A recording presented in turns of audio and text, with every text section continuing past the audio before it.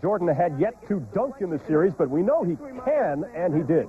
And the Bulls led by 9 early on. Second quarter. Maybe that dunk was a fluke, folks. Maybe. Look at this. Yeah, maybe it's not the shoes after all.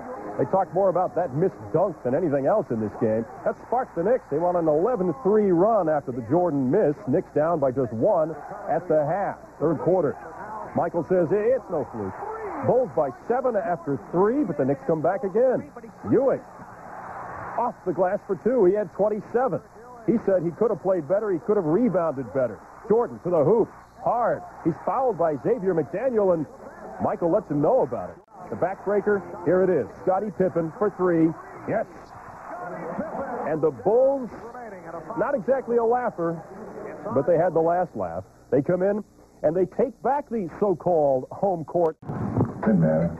At least they do watch commercials. How'd you feel when you went up there? You wanted to carry it? Yeah, I tried to dump it way too hard. I mean, I was trying to tear the rim down, and I just got a little bit overpowerful with the dunk. But it's just something that happened, and you just got to put it aside. It's something that it didn't bother me the rest of the game.